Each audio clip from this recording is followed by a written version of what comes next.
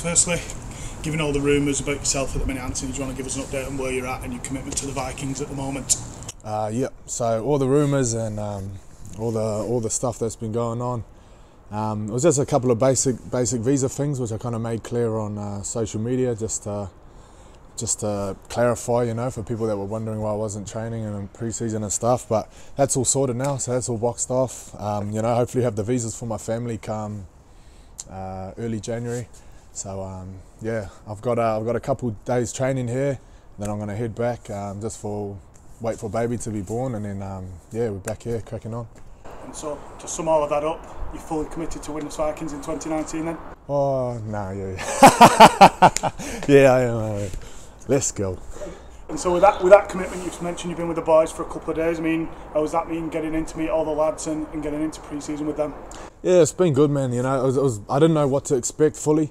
That was part of the hesitation as well. Was people are saying, oh, you're gonna, once they got relegated, are you gonna commit now? Is that you committed? And I'm thinking, I don't even know what I'm committing to. There's people leaving, people coming, people going. I don't know what's going on.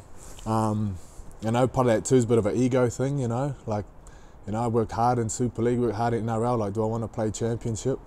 And a few people say to me, like, oh, mate, you shouldn't be down here. You're too good for Championship. But I tell them, mate, I'm too good for Super League. What's your point? Yeah.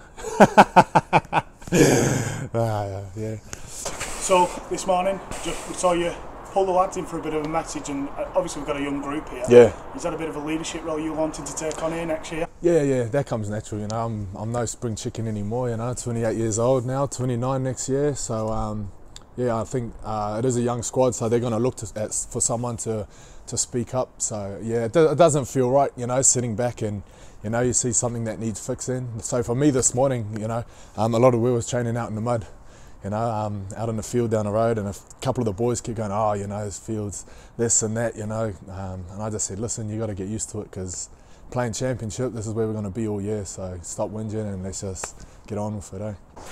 And obviously with your commitment, along with Chris Inu over the weekend, there's also some experience within the group, and do you think that's going to be vital for us next year to achieve what we want to? Yeah, definitely. You always need a bit of experience. You got those young guys that are enthusiastic and they're gonna, bring the energy. We hope.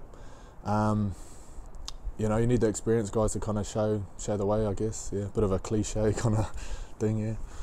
Obviously, new coach as well for the club, and a new coach for you. I mean, I know you've probably had some briefing camps with him, but what do you make of Kieran and what he wants to do next year? Yeah, he's good, mate. I'm still, it's only my first proper day pre-season, but new coach. I think there's a new trainer.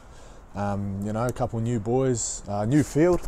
I don't know if you can see it down here, but it's like a carpet down there. I don't think we're allowed to train on it yet, because I think they want to keep it looking sexy for round one. So, yeah. And lastly, you've been here as a visiting player. You've been here, you've seen how passionate our fans are. How much do we need them on board with us next year and get them behind us? Oh, 100%, man.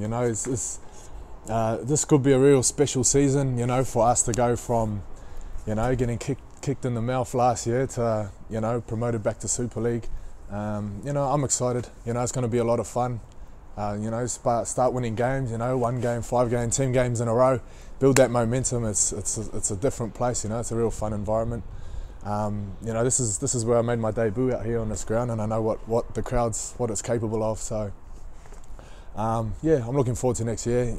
Just getting everybody on board and yeah, having fun.